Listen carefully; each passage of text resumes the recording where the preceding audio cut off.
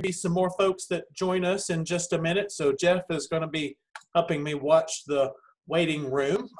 Good afternoon. My name is John Fries. For those of you who may not know me, I am the director of the Center for Professional Education here at UTC.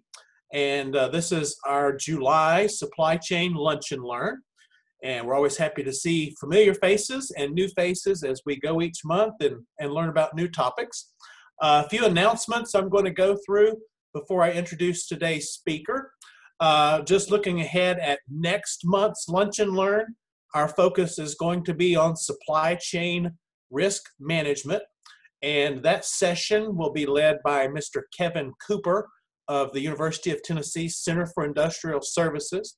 And during that session, he will share process and tool that he has used to create a relevant, proportional, cost-effective risk mitigation plan. So stand by, look for more announcements around that topic in your email in the coming days. Also, an announcement for later in August, our next Certified Supply Chain Professional course is now enrolling. That course is a semester-long certification program.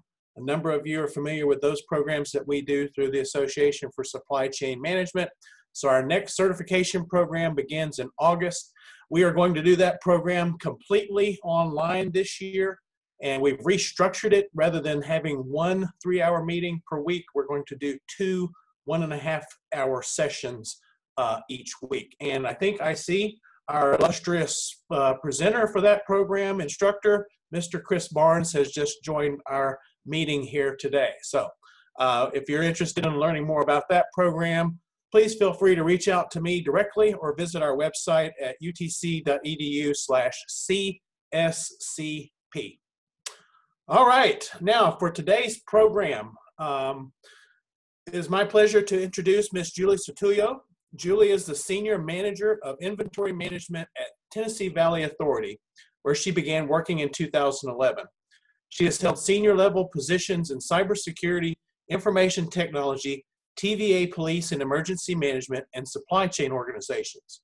Julie has led numerous teams to develop solutions for a wide variety of technology-enabled enterprise-wide challenges.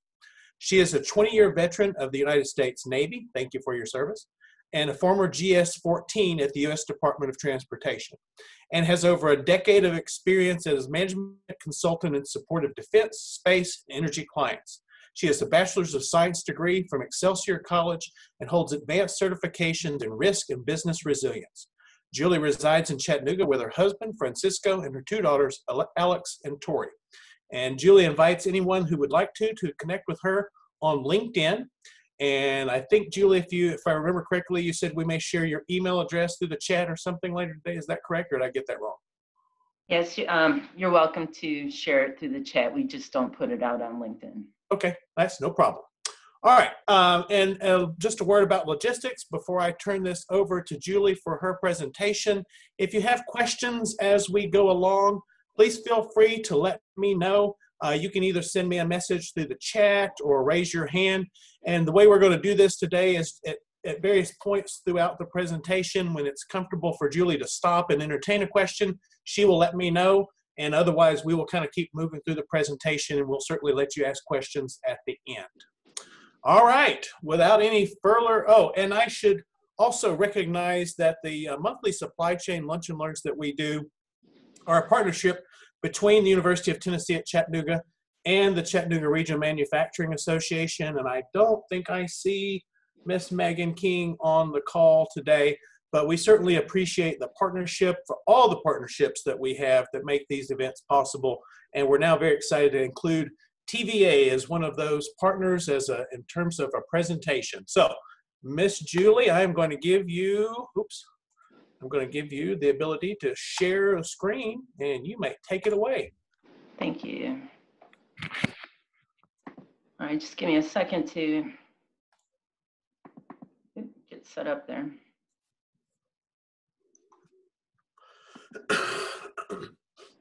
Okay, can everyone give me a thumbs up if you can see the screen? Yeah, perfect. Yeah, looks great. Thanks. What we're going to talk about today is a multi-year effort we've been under to change how we manage our inventory. And we've been able to leverage some advanced technologies to make improvements that we'll demonstrate as we go along. And before I get into the presentation, I do want to thank my partners in IT. Sam Moorleader and Jeremiah Jansen are the two developers primarily responsible for the solutions that we're creating in this space. And then also I have business partners from Scott Madden. Jason Payton and Yao Wu are both helping our supply chain organization manage a series of continuous improvement projects. So thank you to those folks on the phone who are with me today. So in an overview, I'm just gonna quickly touch on what Tennessee Valley is as an organization. We're gonna discuss how our organization, like many others, is under pressure from different problems in the space, and we'll talk about what it looks like for us. We'll do an overview of the Intelligent Inventory Initiative, and we'll work into the Materials Intelligent Catalog Assistant, which is the framework for our Google to Amazon type solution moving forward. So if you're not familiar with TVA, Tennessee Valley Authority, we were founded in 1933 as part of the New Deal. We have a trifold mission to create electricity, economic development, and environmental stewardship. And we're a not-for-profit government corporation.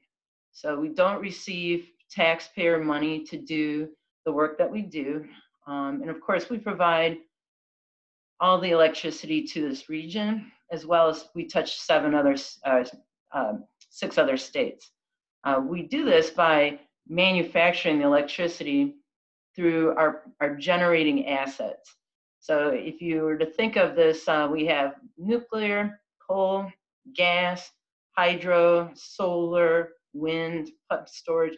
All of these assets, about 250 of them, are the primary components of how the electricity gets made. Then we use the 16,000 miles of transmission to deliver it to about 154 local power companies. So Nashville Electric Service, Huntsville Utilities, EPB, those are our primary customers, and they in turn deliver it to your house and businesses, unless you're one of our large industrial customers or a federal installation. So the concept of manufacturing electricity and running these assets is kind of the core of what we're going to be hitting into today. But like many other organizations, things are changing, and a lot of our assets are aged. So we don't have the latest and greatest technologies associated with our coal plants or our nuclear plants. And gas is very new to us in terms of an asset investment, but it's a very expensive investment to make, right? So with lots of parts and pieces that go into that. As the system becomes more connected to different green opportunities, as we bring more solar onto the system and more wind, it changes how we run those big older assets, right? So those assets do not turn on and off at the same time, and that's one, or very easily, I should say. And that's one thing that's very important about electricity is we have to make the exact amount of electricity as what's being consumed at this time. So as you can see, a normal day, or as you can't see, but as in a normal day, we would have high load demand in the morning or at night, or when it's hot during the weekend at lunchtime, things like this, right? So there's daily cycles, but when you add in solar and wind and whatnot, then you have to really adjust how those assets are running. In some cases, we're not running them the way that they were designed. So we intend to focus in on how we handle the inventory to run these assets, and then how can we improve the asset performance. So not only is the utility industry under some change. Supply chains are evolving. Um, in the past, I think we were kind of considered to be maybe in the background. We existed. We spent over $3 billion at TVA through supply chain.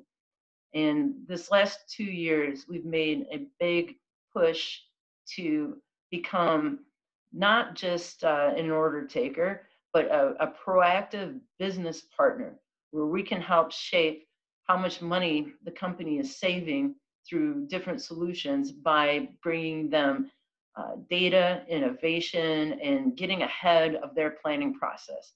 So Plan, Source, Deliver is the foundation of our new operating model. And of course, everything that we're doing is to produce a benefit for the company. And as a result, we are now being seen as extremely valuable to different parts of the business unit where we were not before, right? So when we're looking at targeting inventory, the first thing we had to look at was just what were the challenges, and there are a number of them. And I have a much larger project than what we're going to talk about today, but it's centric to the data that was never put into our enterprise asset management tool, which is Maximo. So all the asset information from these plants goes into Maximo, and that's also where we host our inventory data. In a perfect world, now that information would correlate and connect, and it hasn't. It's been too hard to get data lifted into the system. We've lost resources over time that used to do that type of work, right? It's disconnected and ad hoc. So one of our bigger goals is to create a set of tools and solutions that will help the company make decisions, make them quickly, find the materials that they need, and understand that the material that we've made an investment in is the right material to carry in inventory. So I'm going to pause there for a second. Are there any questions? Does anyone else have this same type of challenge? No questions so far, Julie. Great. So the other piece to this is utilities often structure a lot of their capital and O&M investments around the work that they have to do to run the assets, right? And inventory is not capital and it's not O&M. It's like an asset on the balance sheet. It's almost like cash, right? There's not really an individual business unit that owns the inventory. It's collectively owned by TVA, right? But here in supply chain, when we make some changes in how we run inventory and improve the data quality, we can see a direct influence into work management processes, financial processes, how much liability we carry for inventory, and other components. So everything that we're designing is not with supply chain in mind, it's with critical business operations in mind. So if you haven't seen Maximo,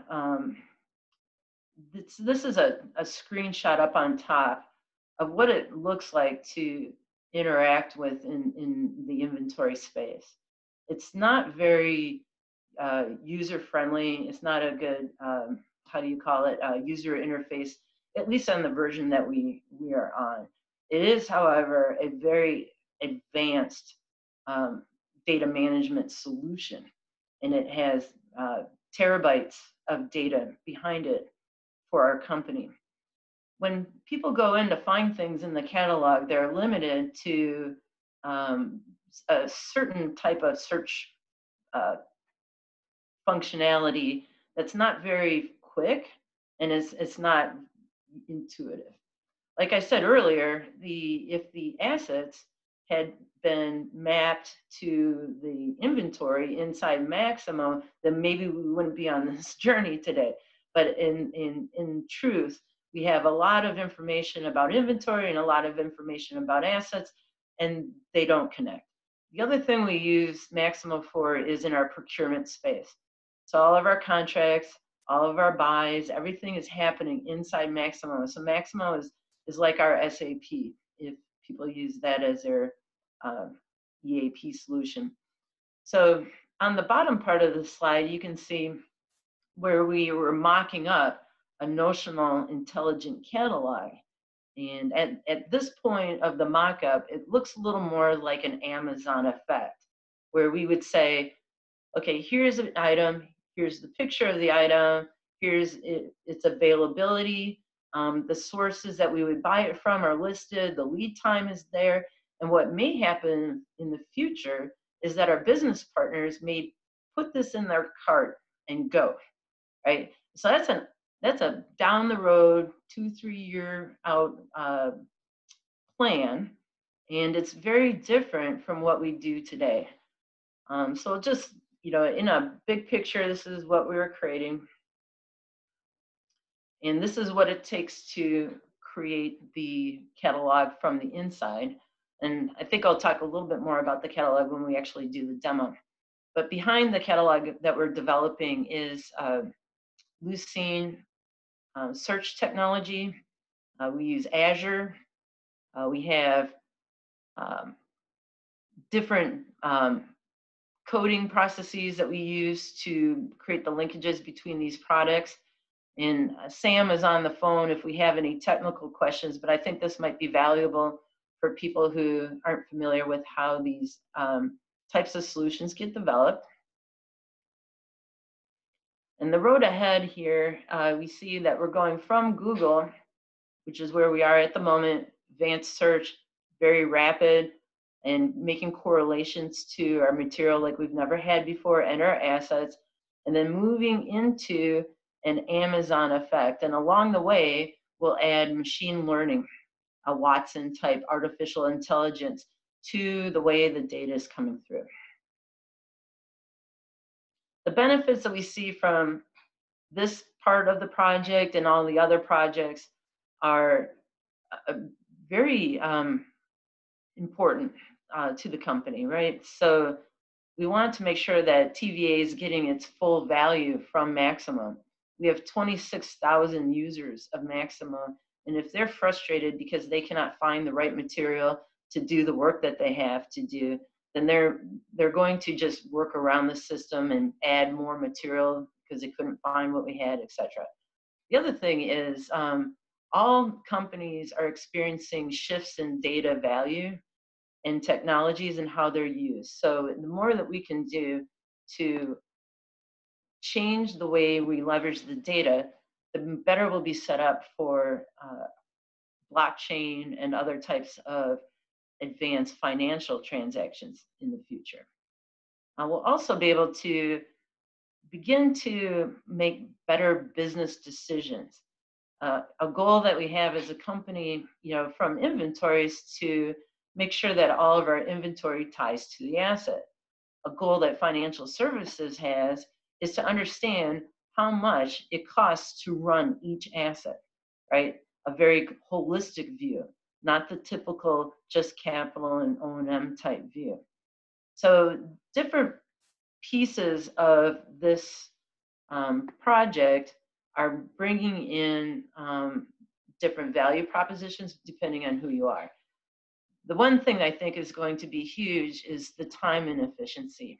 It can take upwards of 4 hours to create a work order if you cannot find the material, and or people copy and paste past work orders in and just order the same material over and over again, leading to a lot of inventory returns.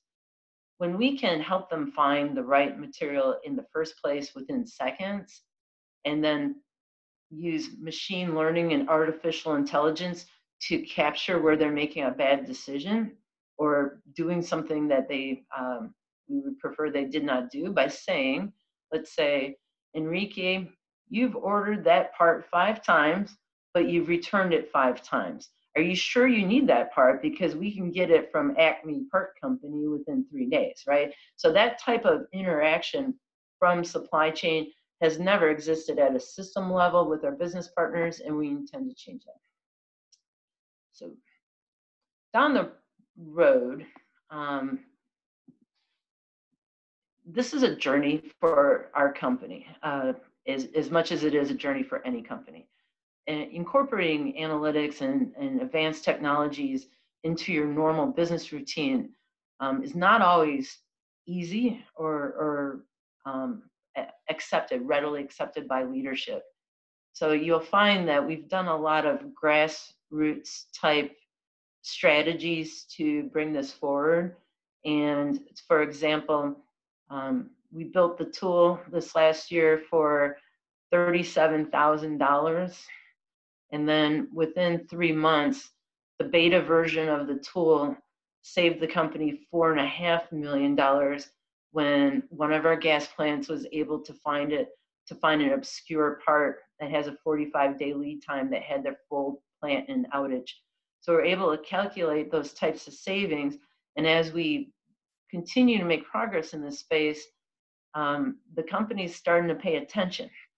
The other thing that's interesting is you'll notice when I show you the product that it's designed to be intuitive to most users. And I guess I might as well just move right into the product demonstration. Let me see, I'm gonna stop sharing that. Hey, Julie, there was a question that came in, so while you're transitioning, I'll let you decide whether or not you're ready for a question or not. Sure, let's do that.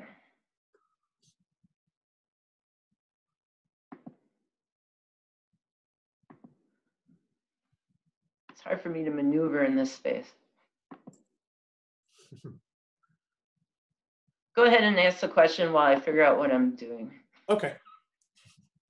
So the question is Maximo the primary tool for synchronizing inventory, or do you also use ERP, WMS, supply chain planning, e-procurement, etc.? What's the overall system blueprint?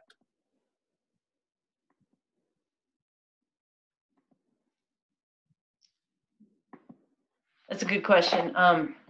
So we use Maximo as our system of record. And since our customer base is not the same as other companies, we don't have the same financial transactions that you would use an SAP for, right? So Maximo is an enterprise asset management tool, and it functions a lot like an ERP would. We also use IBM MRO inventory optimization product, which is formerly known as Oniqua. And Oniqua is leveraged to produce our reorder rules and adjustments on looking at what's overmax, over aged, what commodities are they in, etc. So those two products together drive the majority of our inventory solutions. And then we've developed a few other tools in-house. We have a material tracking tool, and a set of dashboards that we're creating in addition to MICA. So this is MICA beta, and maybe in 2 years we can come back and tell you how it came out overall. We're right in the middle of development to create version 1 this year. As you can see, like I said, it looks like a Google interface. There's quick features on how to search, and then there's also the ability to give feedback to the developers. You got to send the developers some feedback every now and then too, just to make sure that they get a message right. But you see there's a cart up above, and that's all you see on this front screen. So let's say I'm going to search for a breaker. You see I got 14,000 results for a breaker in 0.02 seconds. That's a lot of results. So I could do a few things to figure out what's the right result. I could say, well, let's make sure it's at Watts Bar nuclear plant and Sequoia nuclear plant. I know that they both use the same breaker. Let's just say that. So now when we look at the breakers that come up, you're going to see that all the breakers are at Sequoia and at Watts Bar. So, you know, what we're building is a very intuitive search capability. Let's say it's the breaker I wanted. I could add it to my cart. And if I go to my cart, you're going to see that we have a list of items that are being built out for that work order. You could essentially build your work order like in seconds if you knew what you were looking for. Another thing that we're doing is the ability to break it out by different attributes. So we could also go in and say, well, I need 1 amp breaker. I don't even know if such a thing exists. No. Right? Or I could say that I need 115 volt. Nope. At least not at Watts Bar and Sequoia, right? But I could look for that parameter. I could continue to add parameters to help find the information. This is lightning speed compared to Maximo. And it's searching through our data lake. It's not searching Maximo proper, it's searching data lake. So, and behind the data, we can make data correlations and data joins that are not possible inside Maximo. So let's say I'm reading this breaker and I'm that breaker person. I'm like, wow, they really should say that it has, you know, it needs an additional piece of information there. The company is now going to be able to send the information about what should be added to that part straight to my team. We'll be able to update Maximo with that data. That's an interaction that does not exist. And I'm sorry I have to keep moving the pictures of people around here. The other thing we're going to do is be able to upload a new image. So right now, Maximo can hold 1 image, and we'll be able to hold 3, 4, 5, 50 if we wanted, right? But as many images as we could build into our catalog, they're going to be at the user's fingertip to help us create the right repository of images. Everyone's aware that when you shop, you definitely want to see the materials.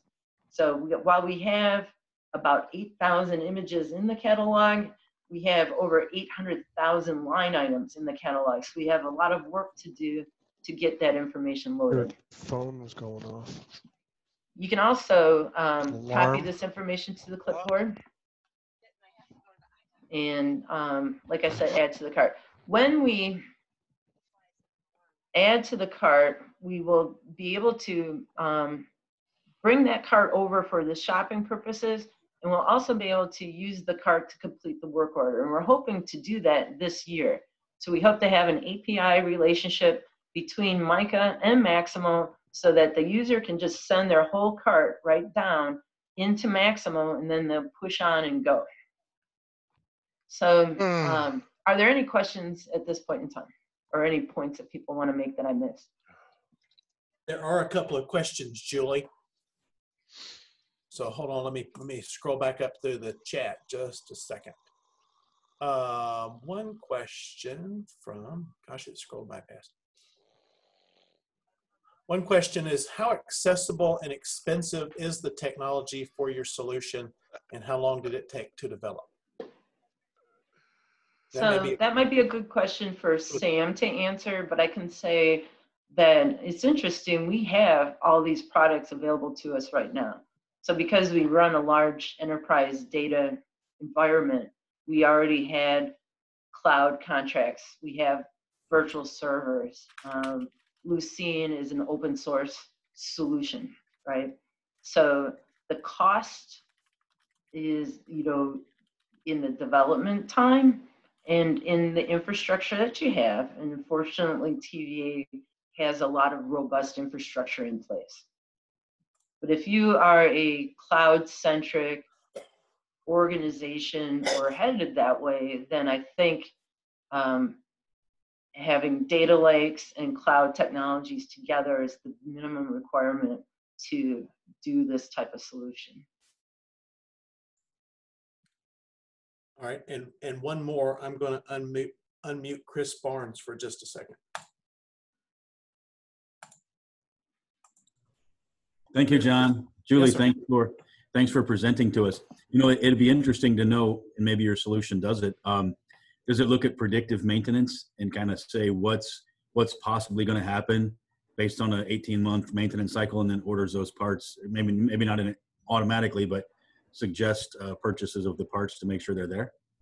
Hey, good question, Chris. Thank you. Right now, as I mentioned, we were in development. One of the things we're doing right now is adding the work order and asset history, so that when you click on your item down in this real estate down here, it will say which work orders has that item been used on and which assets has it been used on. And we're not to the point yet of doing the predictive maintenance.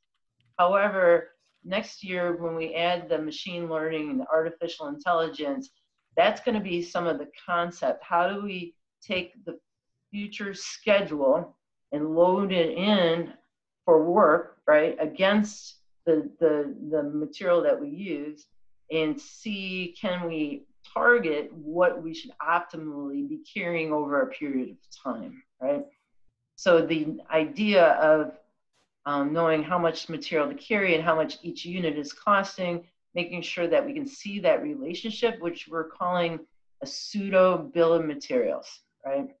And then adding in maintenance cycle activity would be a natural progression, but it may follow the procurement progression, because taking this from where we are today and turning it to where they can purchase is going to be a very large change for the company. Sure, that'd be great. Thank you. Any other questions? Well, let's see. Nope, I think we're good. Go ahead. I have a question for everyone. Who else is doing anything like this right now, or who has the same kind of challenges that we have at TVA?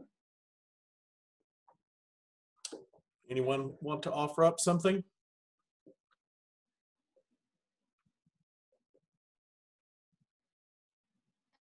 I don't know who all the participants are, but I know that I saw that there were people signed up maybe from Shaw.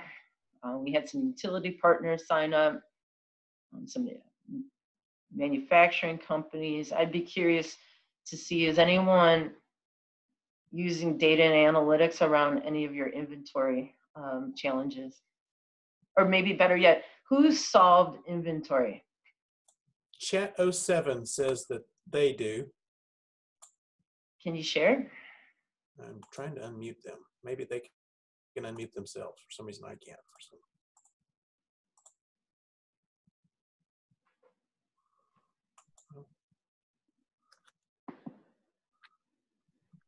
Jeff, can you unmute chat 07? For some reason, it won't let me do it.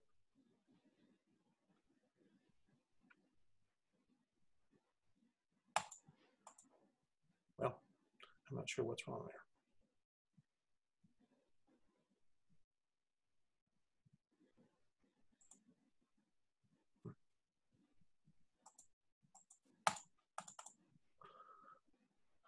We're having a bit of a technical glitch. Why don't we go ahead and go on, and I'll try to unmute them. So the other things that we continue to work on are also a material tracking tool. And this is another in-house developed product, which allows us to take a look at any site and determine where the materials are, which orders are in risk, and then also be able to communicate information about the material, right? So you can see comments coming in and who ordered it and what the information is about that. So that's another tool that we're using around inventory that I didn't mention before. We've just released this version, and it's tremendously valuable to a company of our size that does different types of planning cycles, right? So in the nuclear environment, we plan 6 months in advance for major outages. In the gas and coal environment, we'll be lucky if we plan 2 weeks in advance, right? So there's a difference in material demand coming through. and it changes how much work can be done. So this is another one of the tools that we're creating. And then we're also creating a series of dashboards. I've just been through a few. But being able to leverage data in this way was not something that we could do a couple of years ago, right? So I think we're really on the cusp of having this type of technology become, one, affordable, and two, very user friendly, so that we can create dashboards that show data to end users in a way that they can kind of parse themselves. So in all of these efforts, our goal is to make sure that our business partners are getting the absolute best technical solutions from supply chain. So are there any other questions? I think we have chat 07 unmuted now, so I'll let them speak. Okay.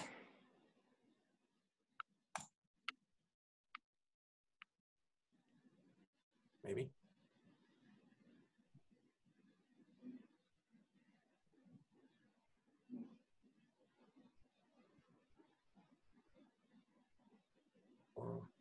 Hello, chat 07, are you there?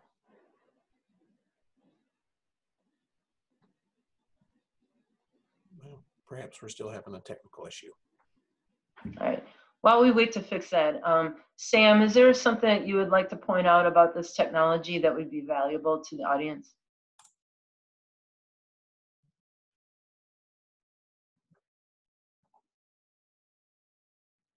You can hold down the space bar on your keyboard to unmute as well. Sorry, can you hear me now? Yes. Yes. Okay, yeah, I just had a few thoughts around the question that was asked a few minutes ago about the cost and time it would take to develop an application such as this. I think, like you said correctly, it was mostly around the effort, but in terms of the technology, like Julie mentioned, we're using a lot of cloud technologies here, and the core components of the search engine itself are developed on top of the open source Apache Lucene framework.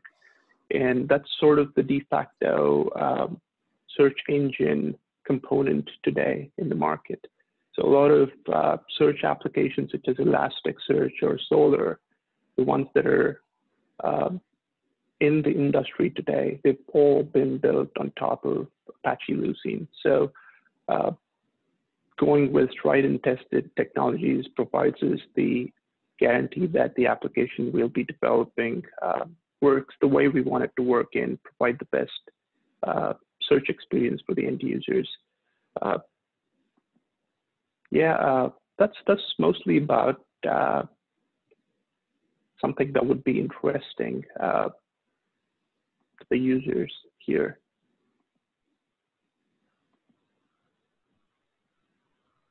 Thank you, Sam. Julie, there was also a comment made by Carla from the Child Tech Council. She says that there is a data and analytics forum within the council. There's interest in convening industry data professionals to discuss inventory issues. They would be happy to do so. Also, the topic of data lakes may also be of great interest to others. That's great. I think we might have some TVA participants from IT involved in some of that space, but certainly from supply chain, it would be, I think, beneficial to share some of what we're doing too with some of the local organizations if there's interest. So did anyone see anything that they didn't expect to see, or is this boring? It's Chris Barnes. It's interesting how you're, I kind of viewed utilities kind of as the archaic industry kind of people. No offense, Julie. But, so it's neat to see how you're, you said Azure already, that you guys are, you're not laggards in terms of using virtual servers and clouds, cloud solutions and everything else. So that tells me you guys are ahead of the curve, which is an eye opener to me. Thank you. We are known as being very archaic, and being federal and archaic is a double-edged sword, right? But here's something that's interesting. I used to lead the mobile virtual team in IT, and we were structured to be able to have anyone in the company get access to any of their data 24/7, right? By 365 from any machine on the planet. And once we accomplished that using a set of solutions like Citrix and VMware and AirWatch, once we accomplished that goal, it became very clear that we were mobile. So I was able to put a fork in that steak and say, yep, we're mobile. And that paid off. Right now during the COVID-19, where TVA, like every other company, had to turn around and walk out the door in 1 week and work remotely if you weren't at a plant. And so, we have easily 5,000 people in our Chattanooga complex, the majority of which are working at home, and they did that seamlessly. So that's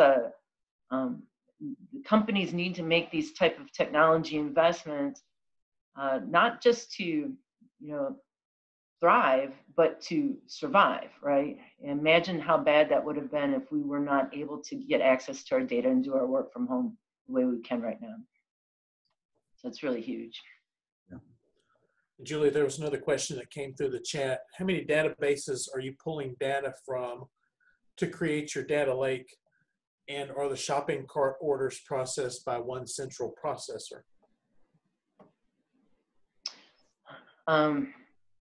I'm not sure how much data we put into the data lake.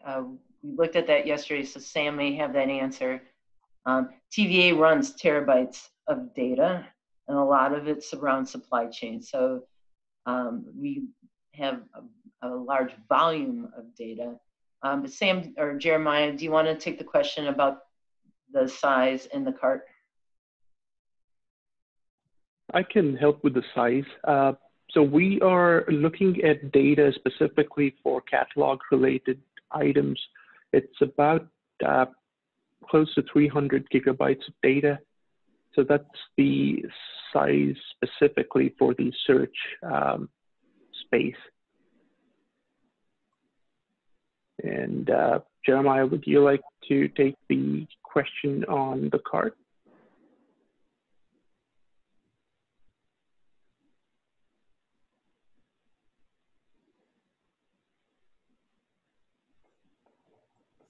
Julie, while we wait.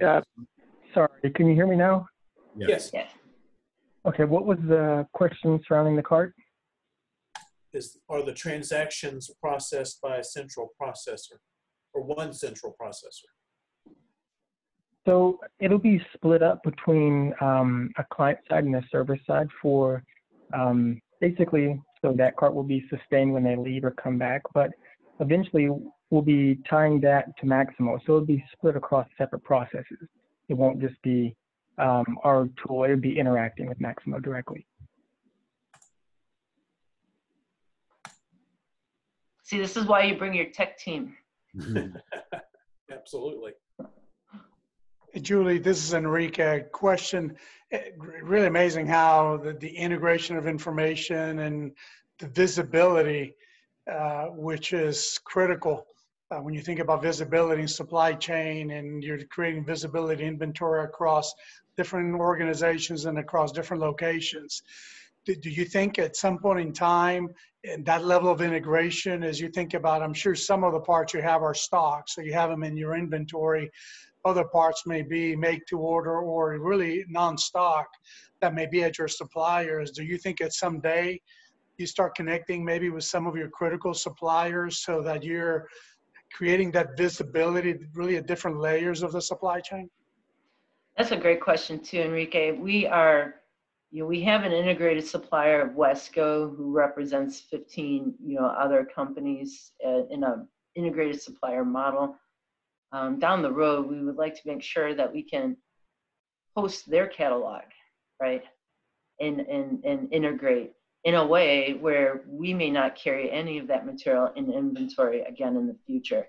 So the inventory of the future is, this is really important.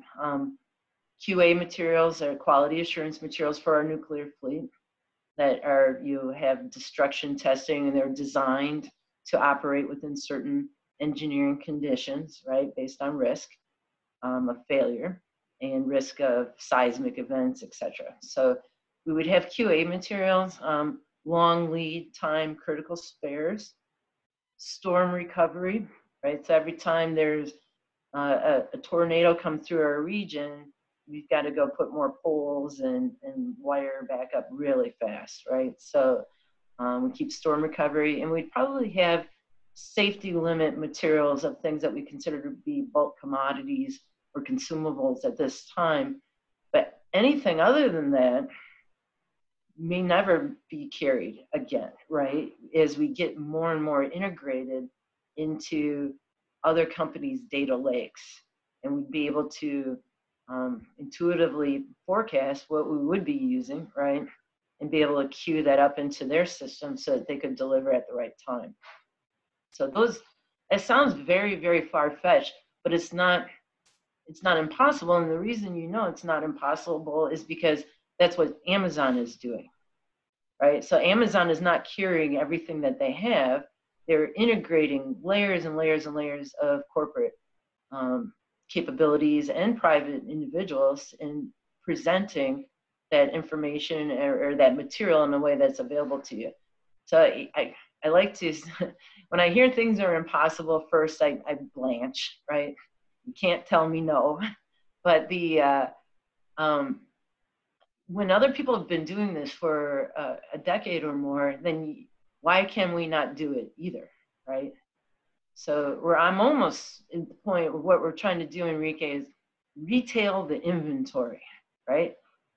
Get it up on the shelf, make sure it's visible, make sure people can see it, make sure they can find the right thing, right? Give them some logic so they can associate that, yep, that belongs to that asset. So this is the right thing. Help them put it in their cart and do their work order faster. So they can do their work order in 10 minutes or 15 minutes instead of 3 hours, right? And then eventually when they go to purchase it, they're going to purchase it and it's going to come in right when they needed it. And at that point in time, it won't necessarily sit in inventory. So when I can get a majority of common materials to be available in 7 days or less using prime type technologies, then it changes the whole game of what you have to carry in inventory. So it's very exciting. I get excited. So inventory nerd. Any other questions? We're almost at time. Julie, one more on the inventory, because you said it. So as John mentioned at the prior, I'm involved with APIX, and it's really about optimizing inventory. So one of the things we talk about is inventory turns. And I know you said that you realized some dollar savings. Have you seen an increase in inventory turns, or is that proprietary? No, this comes in with the TVA being a Luddite. In terms of technology, I'm just joking, but the Luddite is a non-techie person. We don't want our inventory to turn necessarily as fast, right? So when you think about the items I listed for the inventory of the future, some of that material is not high turning at all. Our work cycles on some of our larger assets may be 8 years between major outages or maintenance activities, if that makes sense. So we need to have material for those assets in a way that's available even if the asset is now 40 or 50 years old. So to have the right material on hand may mean it sits in inventory for 10 years before it gets used. So it's very hard to convince the company to write off older inventory. So we do a lot of stranded reviews looking for that. But a utility is not like a Publix, right? So a Publix runs inventory, it's what they sell you on the shelf, and they have to turn that material within the shelf life date or they lose their profit, right? So we're a little bit different. So we don't typically measure that. We do measure it as an industry. I don't remember what the percentage is. Maybe Jason Payton, you could speak to that from Scott Mann, if you're here. I am here. Hi, Julie. Yeah, turn days, I think Julie said it well. Turn days for utilities are typically much, much longer than you would see for other industries. So as an example, it's not uncommon to see turn days of 1,000 days on an item. That's something that's been sitting on the shelf for 3 years. I think that we probably are looking at, to the point that Julie just made, the opportunity is really ensuring that we don't build inventories up so that you have 5 of those things sitting on the shelf for 3 years. You only have 1, and you have a relationship with the vendor so you can get the second part that you need relatively quickly. And you have some idea as we get into, somebody asked a question earlier about predictive analytics for preventive maintenance.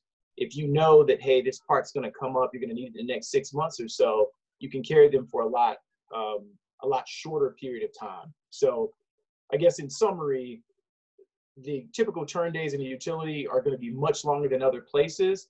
I think the people that have good foresight on what's going on are starting to see that there's an opportunity to save the company money by not having excess inventory and limiting what's on the shelf to some degree. You won't take those times down, but you can take the volumes of things that you have on the shelf down over the next couple of years to save the company money over time.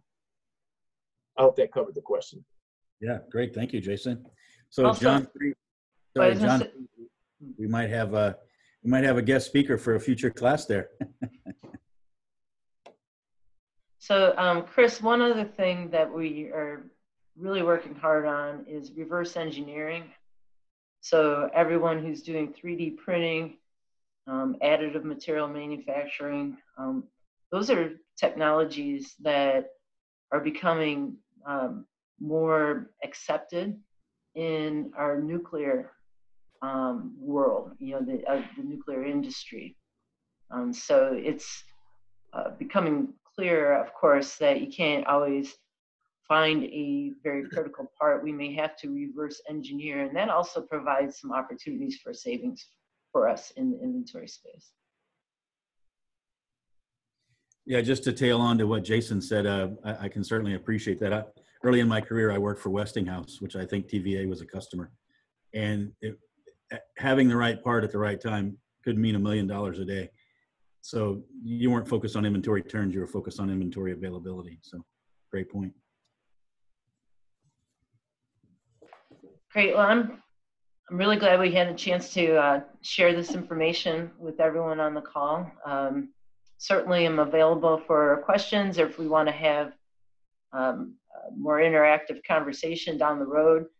It's very awkward to do this on WebEx. I like to walk around and point at people and, do things like that. So this isn't my vibe, but I hope everyone got some value from it, and I'd be happy to get some feedback via email or via LinkedIn or whichever way you'd like. I think we'll be able to share the presentation out for those who participated. And this was recorded. I'll never watch it, but if you'd like to share it with your friends down the road, that may be possible. John, all right. Is there anything else? I don't see any more questions coming through, but we did share your email address. And as I mentioned, Julie is certainly open to connecting with you all on LinkedIn. Just to wrap up the day, thank you everybody for tuning in today and continuing to support our supply chain lunch and learns. And a very special thank you to our colleagues at TVA for helping us today and by presenting this. We look forward to getting an update down the road and seeing where this is at in a couple of years. So thanks so much, everyone. You guys have a great weekend, and we'll see you next month. Bye, guys. Bye.